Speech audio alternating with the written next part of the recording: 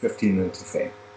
And reality TV is a perfect example of that. I mean, we've gone to an extreme kind of situation now where anybody will do anything to get noticed. And, you know, my feeling is that the desire to express is very different than that. Being able to have something to say and wanting to say it so badly that your craft is in service. Your craft has to run to catch up with that thing that you want to say. That's very different than, you know, trying to get somebody's attention by shocking them or by being externally different. I'm going to create a new way to push pain around to differentiate myself from someone else. And like I say, I believe greatly that the hardest thing is to speak the most profound individual truth in the most common language. Creating one's own language, to me, is a very easy way to separate yourself out from the crowd. And to me, it's a little too easy. And, you know, the greats, historically speaking, have not only had an authentic, you know, sense of vision. You know, if you have a chance to witness the unfinished Slaves by Michelangelo in the Gallery d'Accademia in Florence, if it doesn't bring a tear to your eye, you don't have a heart beating in your chest. I mean, they're so profound. There's not a wasted chisel mark, and everything is in service of everything else. It's a completely subordinated to a singular sense of vision. He's not wandering around deciding what it is he wants to talk about. And the work resonates on every level, from the most sophisticated eye to the smallest child can appreciate what's there. And to me, that's amazing. To speak something that individual in that kind of a universal sense that's profound.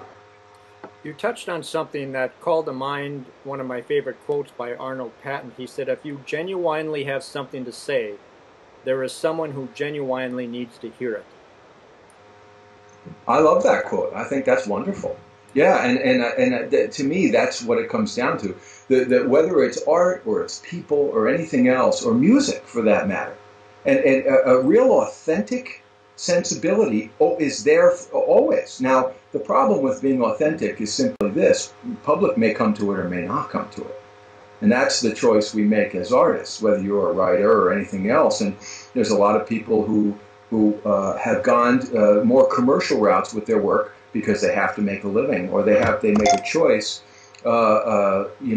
because it's important to, feed the family, do whatever you have to do. Now, I understand all that. I have a family, and I've been blessed that I've been able to support a family with my teaching and my painting. And by having a pretty rigid vision about, what's meaningful to me. And I'm really kind of a pill, actually, with the galleries, and people get frustrated with me periodically because I don't give them what they want. I give them something that was meaningful to me to do. And to me, that, no matter what, that has resonance. Now, but people have a very solid idea of what art is. They have a solid idea of what the written word should be. There are formulas to things. There are forms to the way people think something should be. And when music is authentic, whether you listen to Mozart or you listen to Van Morrison, it doesn't matter. They're singular, and their work is absolutely singular. So how does one do that?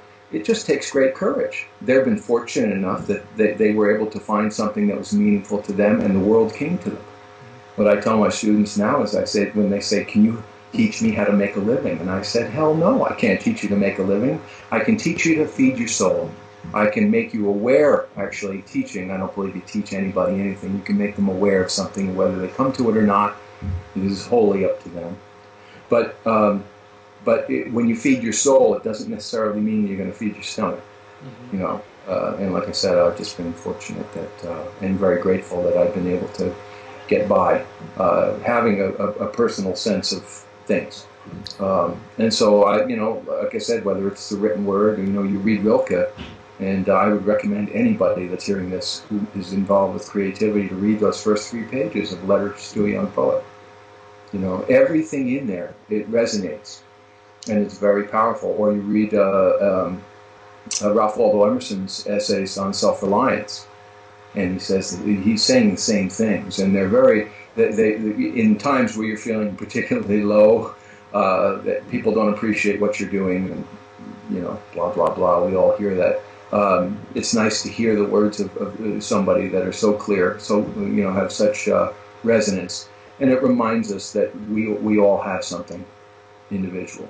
And like I said, we're living in a world now where people don't pay too much attention for more than 5 or 6 seconds at a time. And to ask someone to look at a painting or to read a book seems to be getting harder and harder to do. So I think I can't think too much about that. I can't think too much about the way the world is going. All I can think about is what's meaningful to me.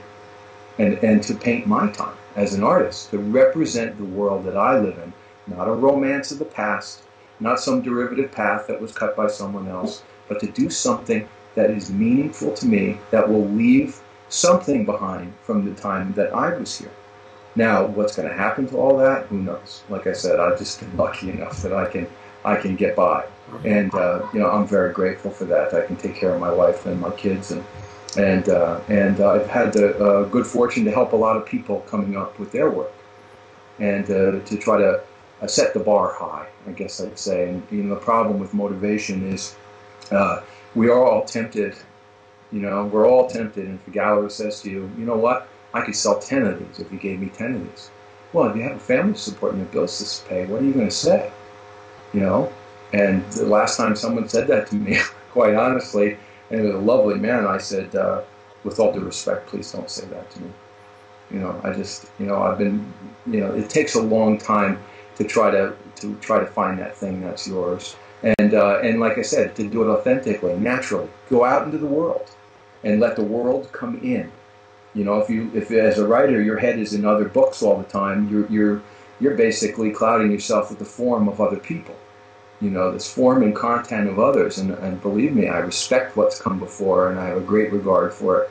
But the world that's out there, whatever's for me to explore, is for me to do, for me to get out and taste it and touch it and smell it. And as a landscape painter, mostly from life, you're in it. And Minnesota in January is no pleasant place to be outside, except that you see things that are singular. And if I'm going to live in Minnesota, well, I'll paint Minnesota. I paint the East and West Coast as well. But that idea of finding the Grand Canyon in your own backyard, I think, is big. Continually not having to find something bigger and better to impress people. The beauty is what you bring to something. Subject becomes secondary. And the Rilke talks about that. He said to the writer, avoid at first love poems. Where it takes a fully matured power to bring something new to a form that is so common. And so when I teach my classes, I'll say, get out there. If you're a portrait painter, you got to get to know people. Photography is a lousy excuse for an experience. This photography itself is a machine. It's a camera. The camera has a very one-sided viewpoint of something, and you don't get the intensity of encounter with the camera. You can talk all about. You can have Spock come in and tell you about the chemistry behind a hug, and what it means, and exactly what happens when the neurons fire and the endorphins go here, and this happens and that happens. But the fact is, when your child comes up and wraps their arms around you for the first time and gives you an unbidden hug, that has a power and a resonance to it that no explanation can ever have. And so, to me, that essence of experience, that feeling, that deep feeling that is connected with saying something, those things need to exist. And most externally motivated things exclude that, especially in the 20th century. Art's been very psychological. There's a lot of concept out there. And I love a good idea as much as the next person. But ideas don't keep you warm at night. Right.